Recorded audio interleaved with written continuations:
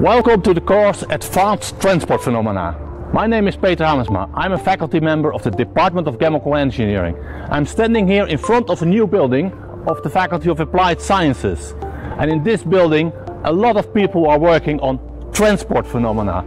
And we think that transport phenomena is really important for you, and we hope that you enjoy this really advanced course. Well, let's go into the building. Come with me. Hello, I'm Robert Muller and I'll be co-teaching this MOOC. Here you see the topics that we will discuss. We will go further into microbalances.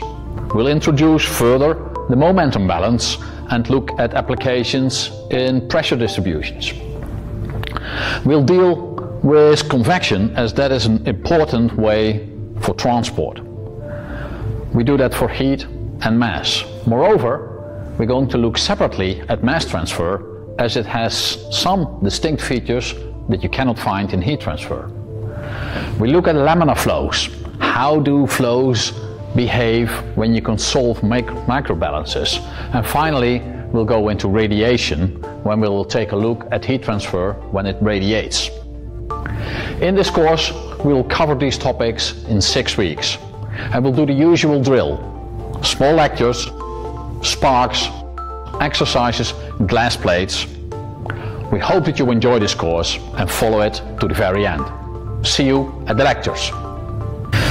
If you have stuff that we discuss that is not really fresh, you can always go back and look at our first MOOC on transport phenomena. They will be open and available, but there will obviously be no support with that.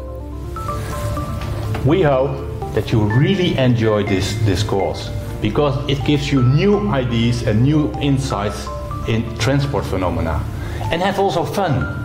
Try it at your home. Please enjoy this course, because that's the most important thing of this course. Hopefully we will see you. Okay, goodbye. And remember, transport phenomena is everywhere. See you.